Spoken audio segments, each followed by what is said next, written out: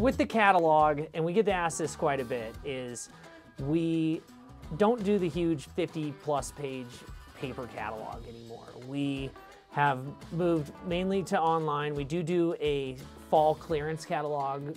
Now it's colored now. It's a little bit smaller, a little bit easier to mail, a little bit more appeasing to the eye.